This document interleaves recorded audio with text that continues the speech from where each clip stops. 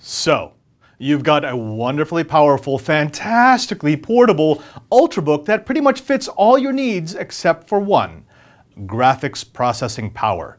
Wouldn't it be nice if you could just plug in the latest, greatest graphics card and get the perfect combination of power and portability? I'm Father Robert Ballecer, the Digital Jesuit, and this is an analog unboxing of the ASUS XG Station Pro.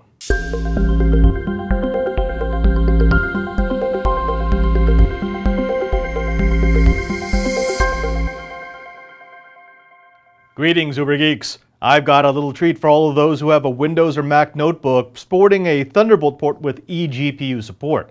Now, this is the $330 XG Station Pro Thunderbolt 3 eGPU dock from ASUS, and it wants to give you power. Now, the idea is simple. Take any notebook with a compatible port and give it the ability to use full-size graphics cards to dramatically increase its graphics horsepower. Now, it's a feature that has long been promised on notebooks and usually under-delivered, but with the advent of the eGPU spec and super high-speed connection options, we can finally see that promise delivered. Cracking open the box, you'll find the dock and all its accessories. Along with a manual and a power cord, there's an external power source providing 330 watts of power to the enclosure.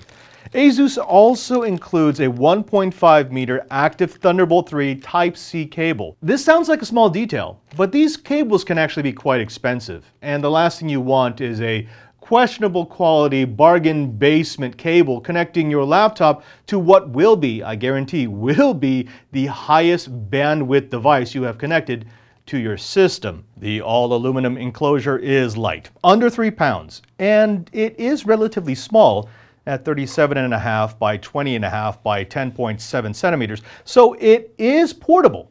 Though once you add the weight of a full-size card and the external power source, it's going to tip the scales at near 10 pounds. So while you can move it from place to place, it's probably not something that you'll always want to be carrying. Now, the back of the station has the dual slot for the graphics card, the enormous port for the external power supply, a power switch, the Thunderbolt port, and a single USB 3.1 Gen 2 Type-C connector for connecting peripherals. There is a single screw and locking mechanism that keeps everything together, but allows easy access to the slide-out top and side panels. Now, I really like the feel of the enclosure. It's solid, strong, elegant, and I really like the fact that they integrated a removable, washable air filter across the entire removable side panel. Catching dust and debris before it gets stuck to my video card, well, that's always a plus. Inside the XG Station Pro is a clean, no-nonsense layout. There's a single 16-lane PCIe interface slot and a supplementary power cable that allows you to, well, power pretty much any card. Speaking of graphics cards, the Station Pro supports a range of cards from the GTX 900 series and later to the 1660 series up to the RTX 2080 and Quadro line. Now, on the AMD side, which, by the way, are the only cards that Mac OS will support, it will work with the Radeon RX 570, 580, and the Radeon Pro WX 7100. Be sure to check the ASUS website to make sure that the enclosure will work with your card of choice. A word on noise. The XG Station Pro uses two 120mm exhaust fans that can be controlled through the ASUS Tweak 2 software. Now, this is important because if you're using an ASUS video card as well, that means through one app you have total control over all the parts in the enclosure that make noise. Add to that the fact that the XG Station Pro uses an external power supply that doesn't dump its heat into the enclosure and therefore has to be cleared by the fans, and you can actually have a silent, as in 0 decibel, no decibel noise enclosure under light loads.